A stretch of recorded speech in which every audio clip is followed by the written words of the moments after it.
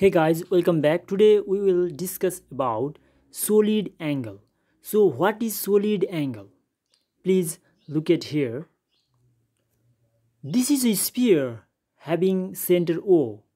We cut a small part PQ of area dA on the surface of sphere. So dA is the small area on the surface of sphere, and r is the radius of the sphere, which subtends angle d omega at the center of the sphere, called solid angle. So we can define solid angle as the angle made by area cut on the sphere at its center is called solid angle.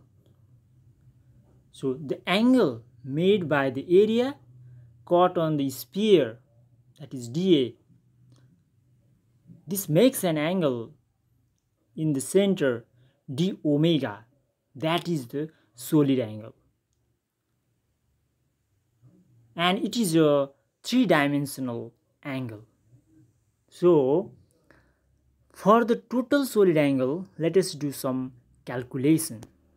Solid angle d omega equals small area upon r square, radius square.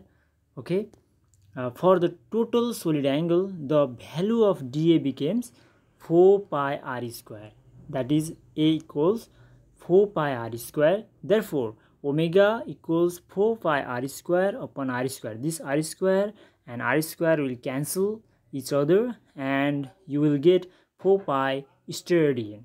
So total solid angle is equal to 4 pi Steradian. Okay, thank you so much for watching.